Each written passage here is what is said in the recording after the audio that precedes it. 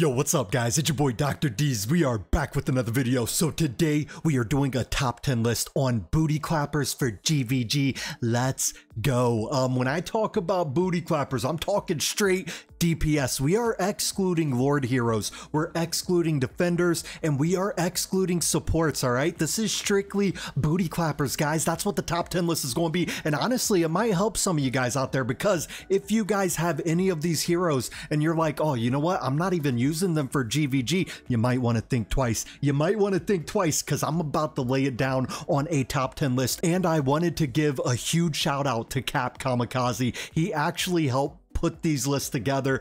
He gave me a lot of help, and he also came up with an awesome idea that we do this in 3 phases. So this is the first phase, which is the booty clapping phase, which is the video that we are watching right now. And then the next video is going to be supports and defenders. The video after that, which is phase 3, it's going to be strictly Lord skill heroes. Let's go, baby. All right, so let's go ahead and jump right into this. Oh, and by the way, yes, I am in Korea right now, but you know, me being in Korea and enjoying myself, you know, I still had to pump out some videos for you guys. So I hope you guys enjoy this. All right, so let's go ahead and jump right into it. Hang on, how do I get to the gallery? Right here. So at number 10, okay, we have a marksman. Let's go ahead and go right down into here.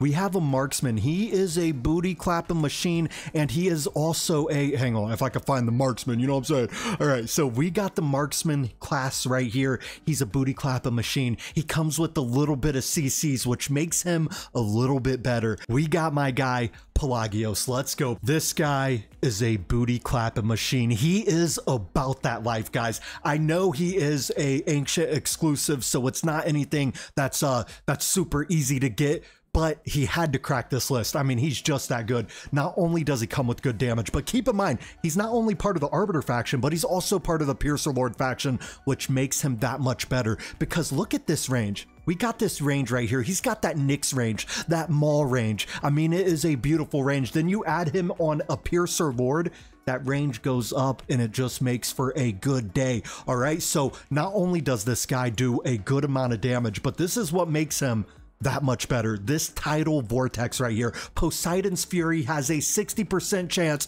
to create tidal vortex at the target's location, lasting for 3 seconds. So this bad boy right here, basically, not only is it doing damage, but it's sucking the enemy units into it. So it makes it to where your booty clappers could go ahead and finish them off before they even reach the defender. This guy just has the ultimate kit, guys. I mean, you could argue a case, you can make a case for this guy being higher on the list, but you could do that for almost everyone that I have on this list. But for me personally, I felt that number 10 was a good spot for him, so he cracks number 10 on the list. And at number 9, you know, I had to give love to some of the mages, you know what I'm saying? This chick, she would be a lot higher on this list if she wasn't so dependent on whatever map is being used. So at number 9, we got my girl, where's she at? Dahlia. Dahlia, oh my goodness, let me just say, if she wasn't so dependent, the reason why she's dependent on the map, it's because of her range. Her range, it goes far, but it just goes in a straight line. As we can see right here, it's just a straight line going all the way down.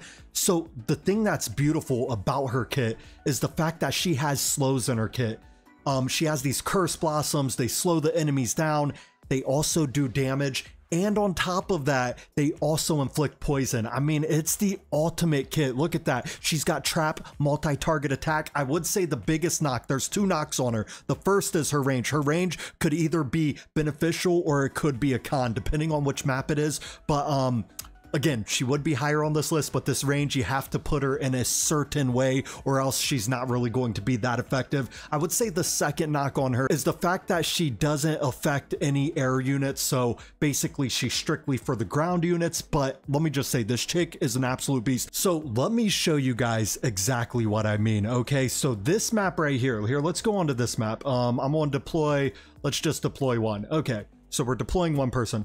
Basically, this map is not the most ideal for her. Actually, you know what? I kind of messed this up here. Let's go back. I need a range unit or a unit that you could put on a platform.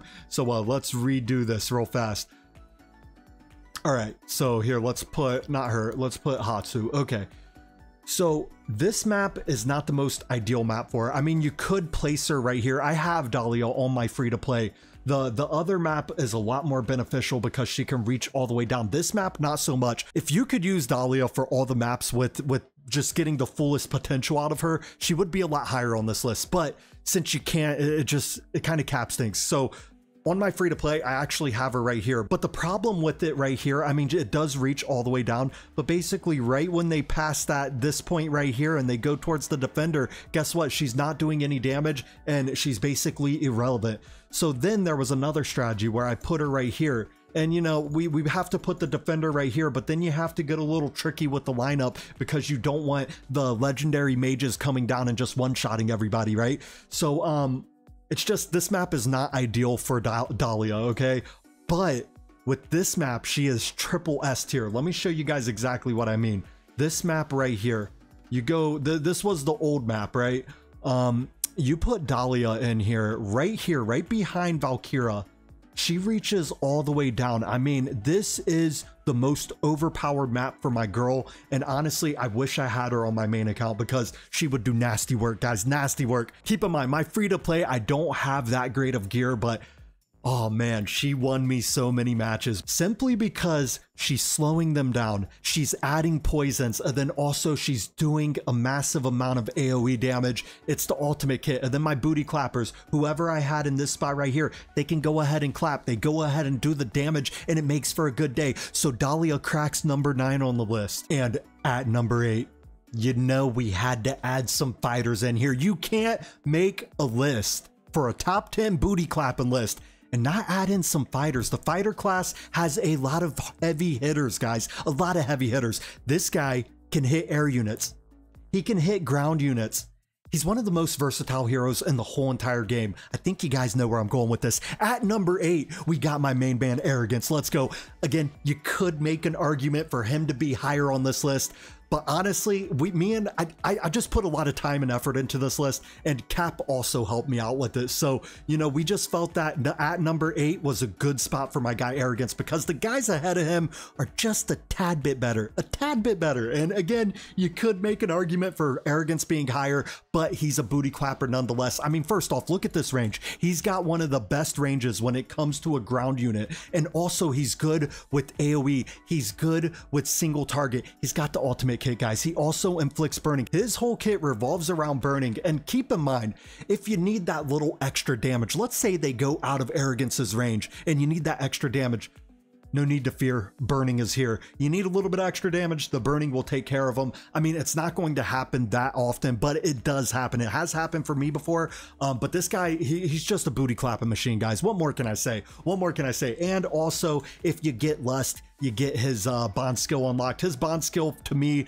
is just okay. It's a good bond skill, but it's not like Silas's bond skill where it absolutely changes him, right? But it's a good bond skill. So having Lust definitely helps with his DPS. But with that being said, I mean, it's pretty straightforward. He just does absolute work when it comes to DPS, and he cracks number 8 on the list. And at number 7, we have the Clapper of Cheeks, a guy that has carried my account for many months. I mean, this guy is an absolute stud muffin, and honestly, he would be a lot higher on this list, but there's only one problem with my guy right here, and I will explain it here in a second. But at number 7, we have my main man, Silas. I mean, you guys already know what it is. This guy is the Clapper of Cheeks. He's a booty clapping machine, and he's just a beast. The only problem is all his damage comes from his ultimate, but his ultimate is just so good. It's so good. It's one of the best ultimates in the whole entire game. You kind of have to have a Vierna because that's when it gets really good.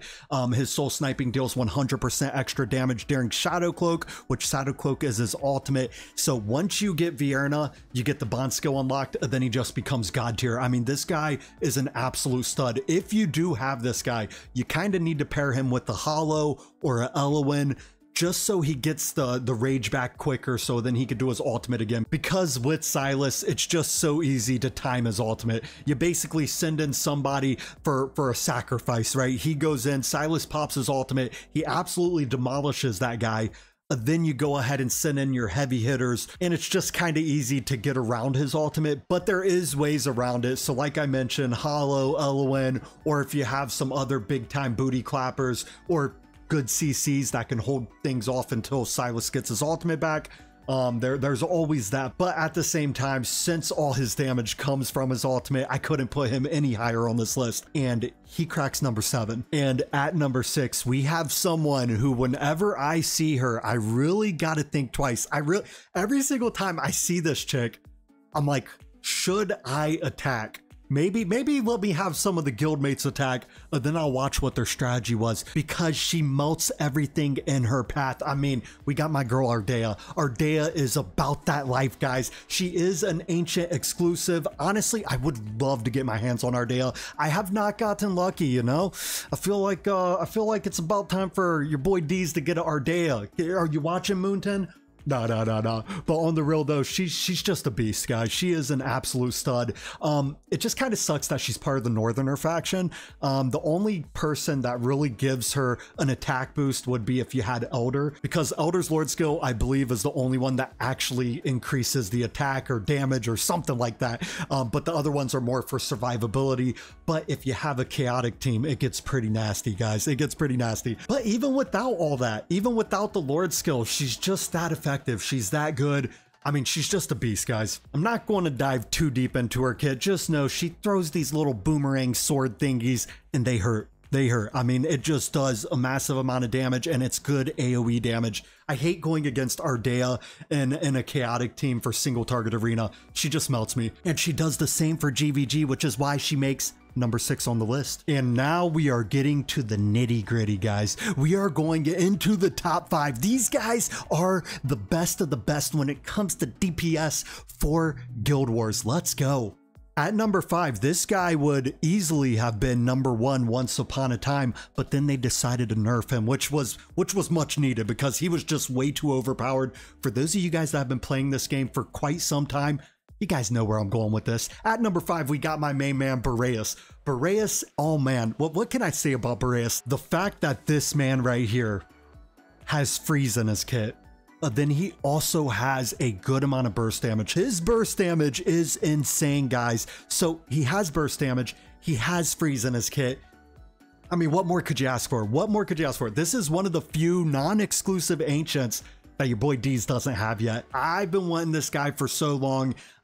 He's still a S tier hero even after he got nerfed. I mean, he's just that good. And he's another one of those guys where you run into him and you've really got to think twice. If someone knows what they're doing and they put together an awesome team revolving around my guy right here, it's going to be kind of hard to defeat it. I mean, he is just that good. Now, again, once upon a time, he would have been a lot higher on this list. He would have probably been number 1, but he cracks number 5, and number 5 is no joke. You know what I'm saying?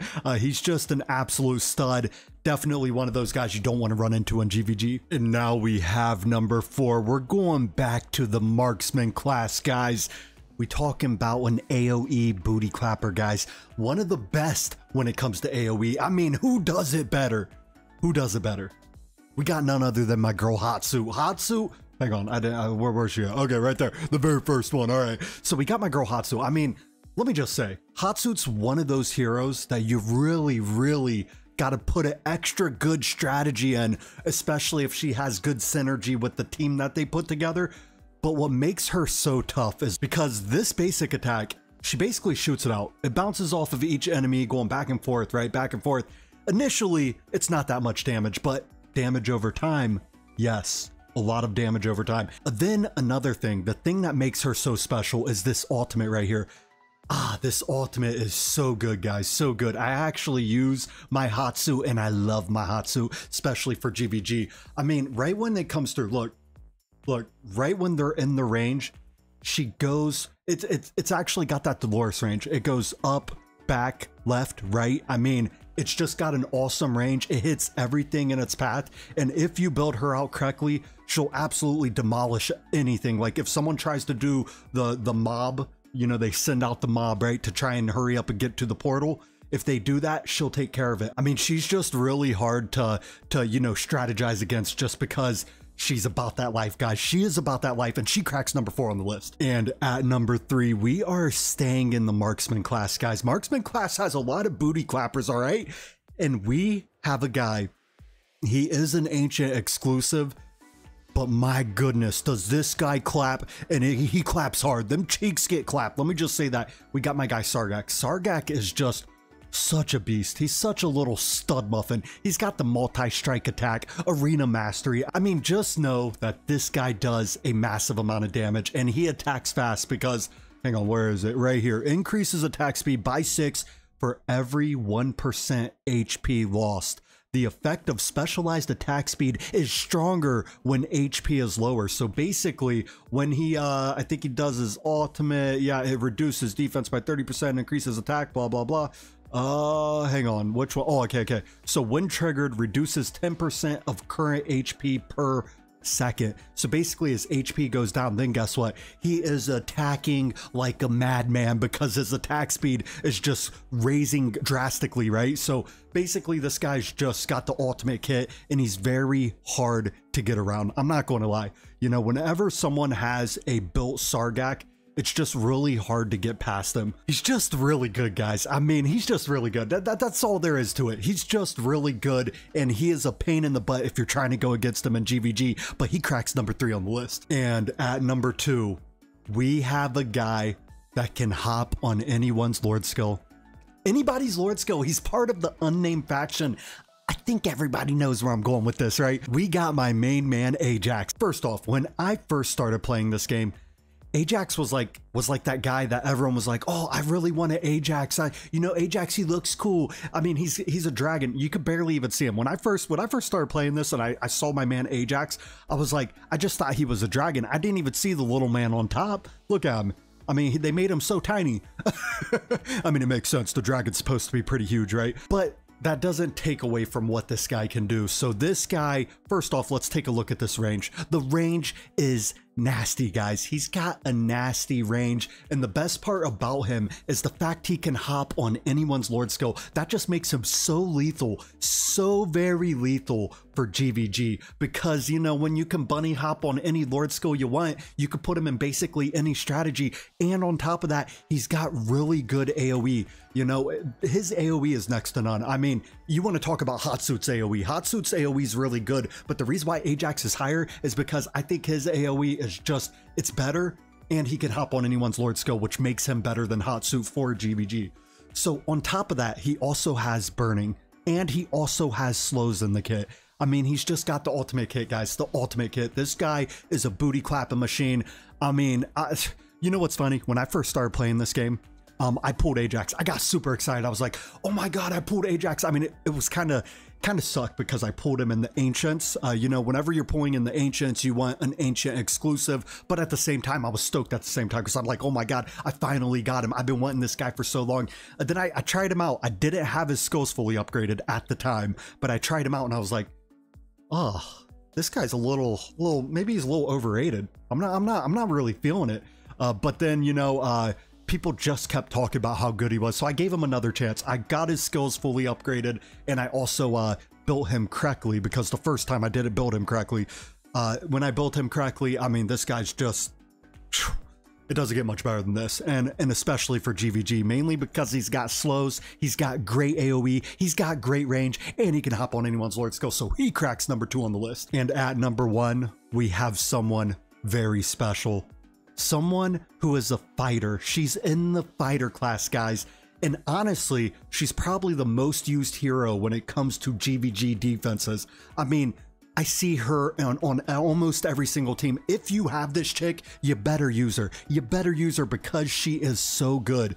We got my girl Valkyria. I mean, this was honestly a pretty easy number 1. It was pretty easy, mainly because she comes with revive. Here, hang on, let me see, where's it at? Right here. Immediately revives one allied unit in range and restores 50% HP for them. This effect can only be triggered 1 time per deployment and does not revive the hero herself. So what I like to do, since she is part of the Northerner faction, is you have Brokir in front of her, right? You have her doing her booty clap, and she does amazing AoE. And basically, if you have someone like Brokir, who is really hard to kill, right? And he's part of the Northerner faction, they're just like peanut butter and jelly. They go together, because then when you finally get Brokir dead, keep in mind, Brokir comes with a second life. Once his health goes all the way down to 0, he gets a second crack at life. Then on top of that, you kill him a second time, and guess what? Valkyria will revive him. Then after that, you have to kill him a third time. I mean, it's just the ultimate duo, guys. It's the ultimate duo, and without the revive, she would not be nearly as high on this list. Honestly, I probably wouldn't even put her in the top 5, but since she has the revive, it just makes her special. Very, very special. And look at this range. So she's got a good range for a fighter unit. It goes straight out. And then on top of that, her ultimate, I mean, it's just a booty clapping ultimate, guys. Her ultimate, this is what's tricky about her kit. From my understanding, well, only unless they change this. I don't think they changed it though. But she can only hit the air units during the ultimate. Her basic attack won't hit air units. That kind of sucks, but at the same time, she's still number one. Number one on Dr. D's list and number one in our hearts. But you guys hit me up in the comments. Do you guys agree with my list? Do you guys disagree with my list? I definitely want to hear. I love to hear everyone's opinions. Not everyone's going to agree, and that's okay, because if everyone had the same opinion, the world would be a boring place. So you guys let me know what your guys' thoughts are, but that's all I got for tonight's video. You guys have a great rest of your night, and thank you for making it to the end.